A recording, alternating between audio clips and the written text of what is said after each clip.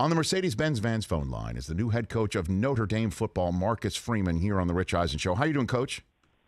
I'm doing great, Rich. How you doing? I'm doing better for talking to you. Congratulations. Thank you. You are welcome. Let's get right down to it. The most important question I could ask you. Is Die Hard a Christmas movie, Coach? What do you think? Is Die Hard a Christmas movie, Coach of Notre Dame football? Absolutely. My man! Coach. I'm going to run through a brick wall right now. I'm going to play like a champion today, Coach. You really feel that way? You've got 6 children. Do you show this to your children and say, this is a Christmas movie, Coach? Is that what you do? You know what? We watch it during Christmas time, so I would consider it a Christmas movie in this discussion. Absolutely. Makes sense to me. All right. So does that make the coach a diehard truther, or am I the diehard conspiracy theorist? Is that what I'm doing right now? Yeah, you're on the conspiracy side. Nobody's asked you that yet in your media tour yet, huh? I'm the first to do that at least, right? That's the first for sure. That's the first. Okay. How about this? Have you seen Rudy? Have you seen the movie Rudy? Multiple times. Now I made my kids watch it. The day I was named defensive coordinator at Notre Dame, my kids watched it, so I've watched it multiple times. Okay, so you are hired from Cincinnati. You go to Notre Dame, and this is not too long ago, right? It was just at the top of this year, correct? When this happened, 11 months. Wow. 11 months ago. What a ride. Okay, so then you're like, I have now been hired by Notre Dame. We're watching Rudy. Okay. No doubt. No doubt. I got him some Notre Dame gear, and I had to convince him, like, this is the greatest thing ever known to man. And so the first thing we had to do is we had to watch the movie Rudy, and they were all in after we watched that. Oh my gosh! Have you spoken to the actual Rudy since you're? I have not. But our offensive coordinator Tommy Reese said he is going to facilitate that introduction. So I'm sure at some point here soon I'll get a chance to meet him. I am sure he will clear his schedule to talk to you, sir. I'm sure. And so meanwhile, you're flying around the country recruiting people all about heart, right? 5'0". You're recruiting Rudies now, correct? That's what you're going for right now. Yeah, that's probably not the number one guy we're going to be recruiting. You know, I would love the heart. Yes. You know, the heart aspect of it. Yes. I agree with that. But the size, the speed, we're looking for a little bit more elite talent. You're not used to wearing green very much, are you, in your football life, Marcus Freeman, right? No. This was the first time I've ever put on green. My except word. for St. Patty's Day. So let's walk into this here. I mean, can you even believe your year? I mean, you're hired as a defensive coordinator from Cincinnati, and now you're the head coach of the Notre Dame Fighting Irish. Coach, it's kind of crazy. Yeah, I guess. Yeah, it is. Would you imagine that you would be the head coach of Notre Dame 11 months ago or 11 days ago? Absolutely not. Obviously, this is one of the premier head coaching jobs in all of college football. And so, you know, at times I have those moments where I say, wow, you're the head coach at Notre Dame. And then soon thereafter, I'm in another household, or I'm recruiting another kid, or I'm talking to somebody else. And so you don't have much time to think about it. But there are those surreal moments that you just go back and you're appreciative of the opportunity you have. And it's kind of wild as well. You know, obviously that, you know, you mentioned 11 days ago even, right? So did you get any indication throughout the year that Coach Kelly had wanderlust or had soured on an experience potentially at Notre Dame at all? No, not at all. Not one bit. And if anything, it was more confirmation that he was never going to leave this place. And so I was just as surprised as anybody else in the country, other than maybe Coach Kelly.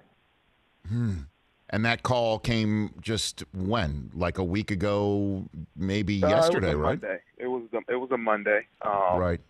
When he called me, I was in a high school seeing a committed kid, and I missed 5 phone calls. And I said, okay, I need to go outside and return Coach Kelly's phone call. And I did, and he told me that he was taking the job at LSU and wanted me to come be his defensive coordinator. And so at that moment, when you say I'm going to be the head coach at LSU, my first thought was, oh, shoot, I need a job. I don't know who's going to be the next head coach at Notre Dame. And he said, would you come? I said, absolutely. I said, just let me ask my wife. And from that moment, when I said let me ask my wife, has been just a whirlwind of transition from me to being defensive coordinator, maybe at Notre Dame, maybe at LSU, to now head coach at Notre Dame. Yeah, walk me through how your head must have been swimming. You're in a high school talking to a committed kid Did you say anything to that kid at the moment? I mean, like, what do you do? Like, how do you? No, You're not prepared for this. I walked outside to talk to him, and what I did was I kind of called my wife and said, "Wow, this just happened." Yeah. And I went to the kid's house, and then the reports started coming out. Started hitting Twitter and all these things, and this was within hours. This was within hours that it was happening, and so by the time I got home, it was kind of like, I don't know what's going to happen. And so I got a couple phone calls that Monday night from people that are really involved with Notre Dame football that kind of made me say, hold on, is this really a possibility that I might be named head coach? And from that point till when they named me head coach, it was a constant communication with Notre Dame and with different people that are affiliated with our football program and our university. Well, it's pretty cool. I imagine with all these moving parts, the school reached out to you right away to start giving you an indication that you were the guy, right? I mean, that they didn't see no dilly-dally at all, I'd imagine. I got a call at some point, maybe late on that Monday or Tuesday, I can't remember. I said, hey, would you be interested in interviewing for this position? And I said, absolutely. And so from that moment, I was like, oh, is this real? I mean, They could just be interviewing me just to say they're interviewing me. And but that obviously interview turned into an opportunity where they offered me the head coaching position. Who else did you reach out to? I mean, who else is in your inner circle other than your wife and this process, your agent or who? I talked to a couple first-time, head coaches that I have known. One being Mike Vrabel, he's an Ohio State guy. Yes. I played Ohio State, and I know Vrabel well, and I'm like, tell me, what is it going to be like? What are they going to ask me? What do you say sometimes when they say, hey, are you ready? I mean, and he was honest. Braves was honest. Like, hey, you're never ready until you get the opportunity to do it, and you learn on the fly. And so he kind of made me feel a little bit better about, hey, just go in there and be yourself. And that's the advice I've gotten from everybody, from Ryan Day to Luke Fickell to Jim Tressel and guys that I know just from my Ohio State connection, that, hey, you're going to have to be yourself. You cannot be Brian Kelly. You cannot be Luke Fickell. You can't be Jim Tressel. You've got to be Marcus Freeman. And understand that you have to do this thing with whatever characteristics that you did as a defense coordinator, whatever characteristics you had as a leader, as a linebackers coach. You're going to have to be that same person. But now you're in charge of an entire football program and an entire Notre Dame organization. Well, clearly you've taken that advice to heart, Marcus Freeman, because the video that was sent out by the school of you being introduced to the players in your suit, and then you come in, it was awesome. I mean, what was that like for you? I mean, I'm just sitting watching it in the palm of my hand on my phone, but what was that moment like for you? It was very surreal. It seemed like a long time coming, because I had known for probably 24 hours before that moment that, hey, this was really happening, like it's going down. And so I was told, hey, you can't talk to anybody, don't communicate, like you stay in your home and kind of let's go through all the HR stuff that has to be done before we can, present you to the team. And so it was like just a sigh of relief just to go be around your guys. And that's all I wanted to do, man. I wanted to give them a chance to hug them and be around them and tell them thank you, because they're the ones that kind of opened this window. They're the ones that, kind of went to the AD and said, hey, we feel as a football team that, hey, we want this culture that we built to stay the way it is. We think we have the best candidate in-house. And then it was the AD and the presidents, then they had to do their interviews, and they had to figure out their nationwide search, hey, what was the best leader for this program? And they were the ones that finally made that decision, and here we are. Some of the players did do that, huh? They did actually do that? Yeah.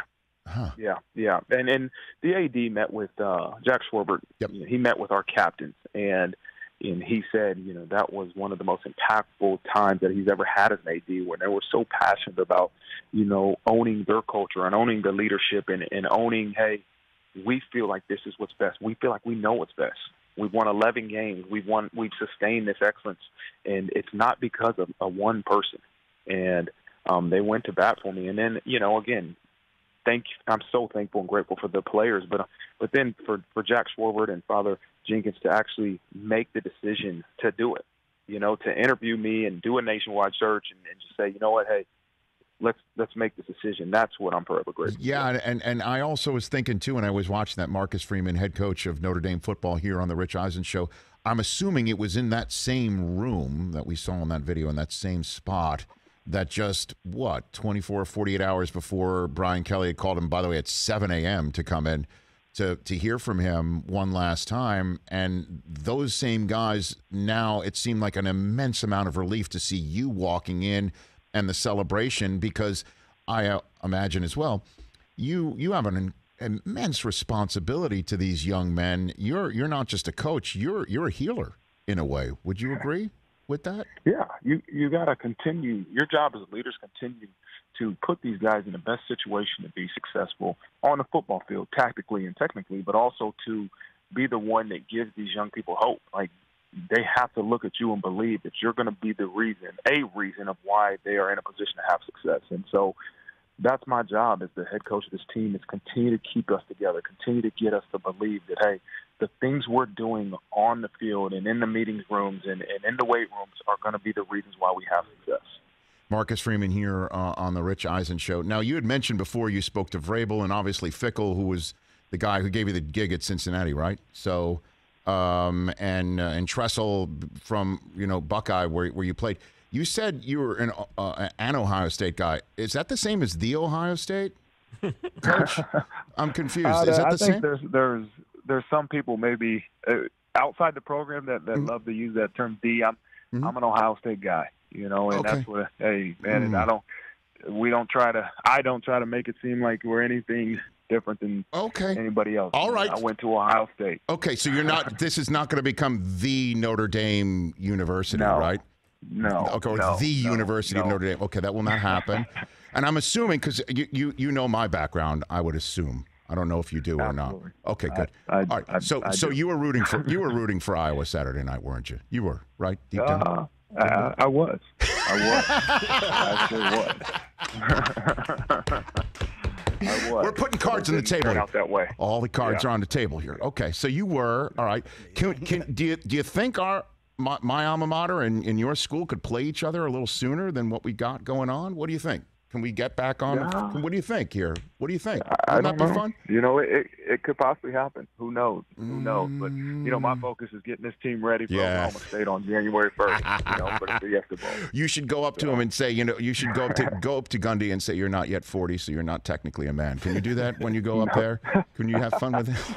Technically. You know what? I might have to mention that too. I'm just trying to leave you better than when I found you, and even though everything seems to be going great for you. So I'm a pleasure to have met you, sir. Congratulations. What a ride for you and your family. My gosh, going from, hey, kids, this is Rudy, this is Dad's new place of business, to you running the program within a matter of months is remarkable. There's really not much like that. So congratulations to you and yours. Oh, thanks, man. I really appreciate it. I look forward to being back on here soon. No, I appreciate you saying that, and good luck traveling the country and getting the kids that you're looking for, and so and congratulations to your family. This is a big moment for you guys. So have a good holiday.